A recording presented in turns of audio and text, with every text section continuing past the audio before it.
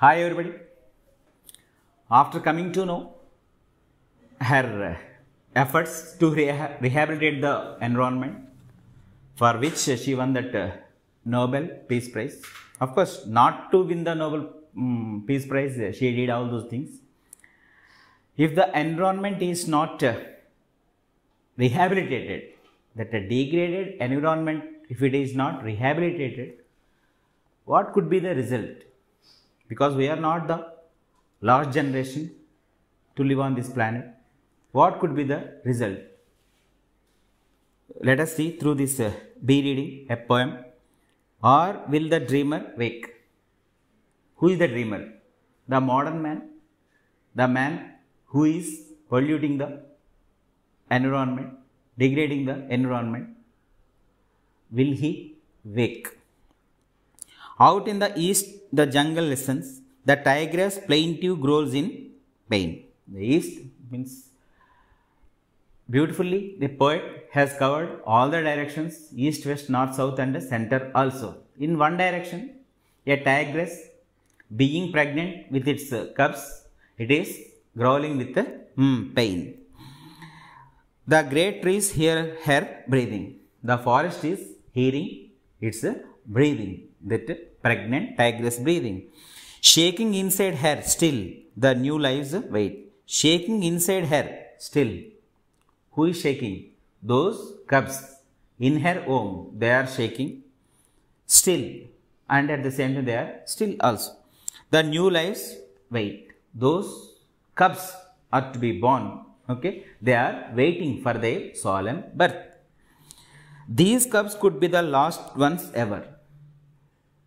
If the dreamer doesn't wake up, these cubs could be the last cubs, okay, that would ever freely live and roam and mate. Okay. These cubs could be the last tigress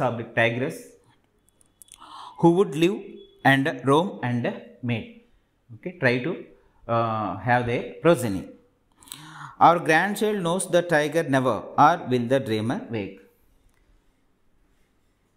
If environment is not rehabilitated, thereby bringing favorable conditions to these tigers, the grandchild would know what a tiger is. Otherwise, if the modern man doesn't wake up to take care of the environment, no doubt our grandchild would never know what a tiger is.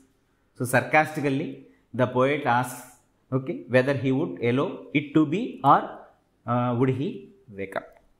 The second stanza. Far in the north, the white bear snuffles. In the other direction, okay, in that cold atmosphere, a polar bear snuffles. There, earlier, the tigress growls. Now here the polar bear snuffles, breathing heavily because it too is pregnant with its babies. Down in her lair, the gleaming snow. She waits for all the life she is making. What the life she is making? That is nothing but her babies, her cubs. Outside the crashing glaciers grow. Outside, okay, the glaciers, they are crashing and the crash is growing. Means with an increased rate, the glaciers are crashing and melting into water, slowly minimizing the habitat of those polar bears. So, this polar bear which is pregnant with its babies, these babies could be the last babies who would wander freely and mate, or our grandchild or next generations would never know what a polar bear is. Would it be so, or will the modern man wake up, okay, in order not to happen that? Outside the crashing glaciers grow. These cubs could be the last cubs ever to freely live and roam and mate. Our grandchild knows the white bear never. Otherwise, okay, if things are not taken to the positive side, our grandchild does mean that our future generations would never know what a polar bear is. Or will the dreamer wake? The third stanza, other direction. There in the west, the song thrush warbles. She weaves her nest to hold her clutch. Another direction, a bird First, okay, a what do you call, okay, land animal, that is tiger, and the next one is okay, this water or particularly cold conditions, that polar bear. Now a bird, a song, thrush warbles. She weaves her nest to hold her clutch. Okay, she is making her nest so that she could start her family. For her clutch of eggs, she is in advance, okay, unlike human beings making her nest. Okay, a long wait now to find a partner. Having woven its nest, now the song thrush, that bird is waiting for its partner so that they could start a family, and she would expect a good number of eggs. The eggs are laid, of course. Okay, she found a partner, okay, with much difficulty, and she laid eggs. There are not much, but the eggs are not many in number. The way those eggs earlier had been many in number, but that number is now drastically reduced. These chicks could be the last ones ever. These bird baby, that is chicks, could be the last chicks ever. The last to fly and sing and mate. The last to fly, the last to sing, and the last to mate, that is to improve their progeny for their next generation and all. This could be the last chicks. There could be the last bears. Earlier, there could be the last tigers. In all these cases, no doubt, the result is our future generations, symbolically, grandchild, here it is represented by, would never know what a tiger is, what a polar bear is, what a song thrush warble is. Our grandchild knows the song thrush never. Or will the dreamer wake? Or will the dreamer wake up? Now, another direction, south. Deep in ocean south, the whale swims. Her song of birthing fills the seas. The seas, a large animal, okay, on the planet, that is a whale. It is pregnant with its baby, and while giving that birth to that baby, it is singing that birthing song that filled the seas. Thousands of creatures, okay, wait the moment. Thousands of creatures in that ocean, sea, they are waiting for the moment. What the moment? The birthing of that baby whale.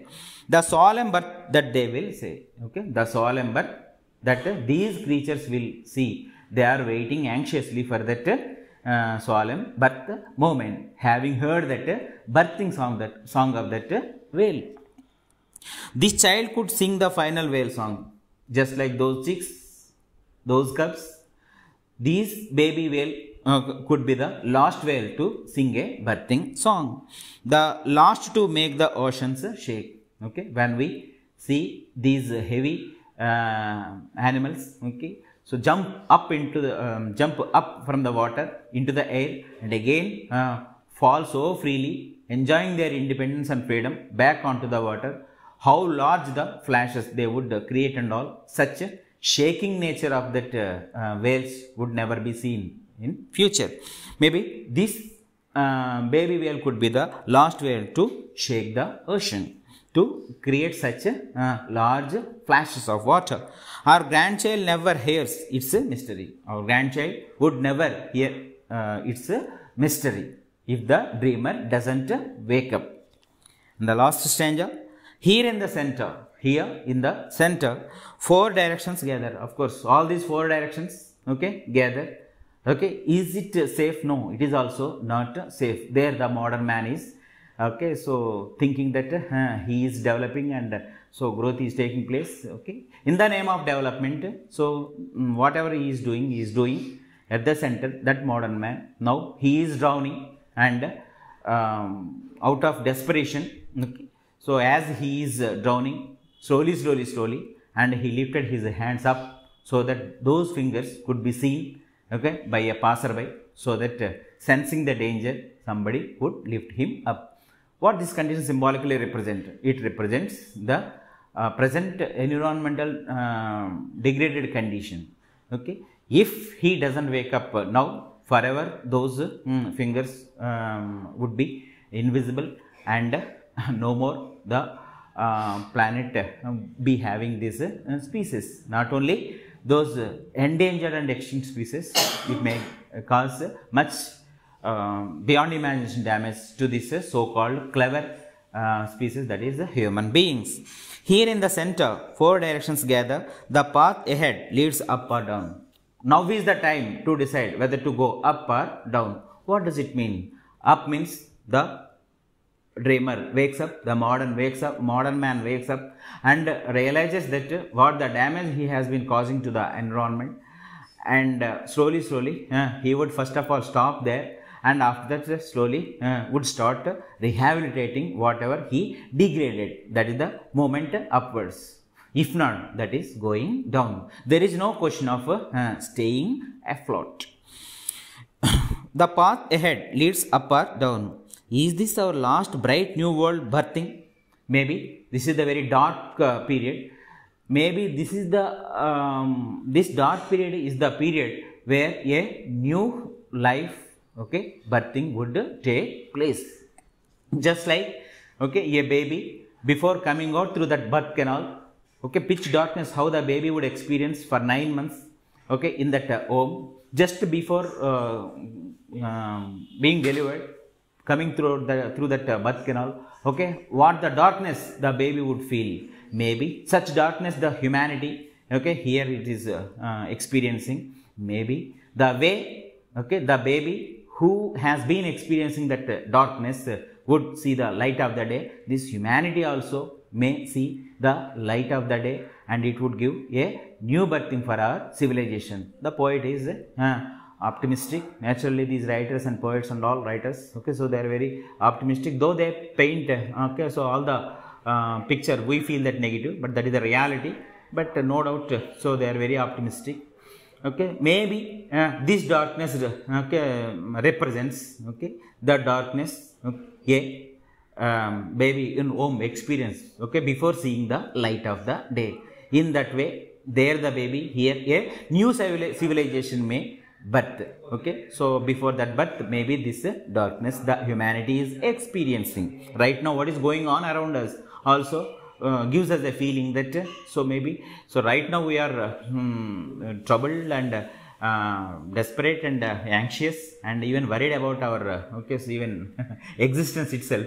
But somewhere at the back of mind, okay, so we hope that no doubt today it is, but tomorrow it will be what it ought to be. It will be all right tomorrow. So with that hope only we are passing the days.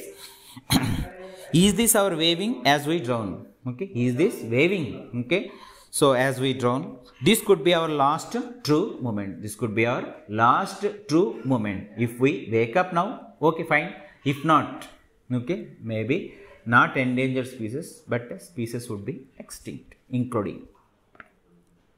Knowing the truth, our choices make. Knowing this truth, we have to make our choices. Okay, what our choices is. Okay, so continue with this degradation of the environment. That is one choice, and stop it and start rehabilitate the environment. That is other choice. Among these many species, human being is one species. That's all for nature. As far as nature is concerned, okay, we are one of the species. No more, no less. Our grandchild asks, that was the moment, and did the dreamer wake? That time, our future generations would no doubt would ask, okay, knowing the damage and the danger, so they were in, okay, so did the modern man wake up that time? Our grandchild, our future generations would ask.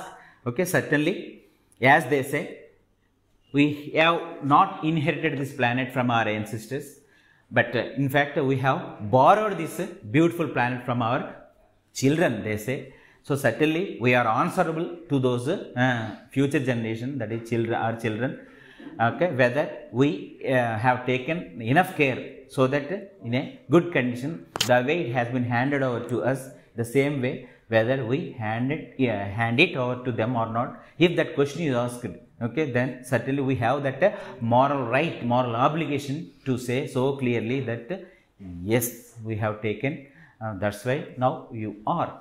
Okay, so such a confident answer we could only give provided if we do what we have to do, being environmentally aware. Thank you so much. Take care.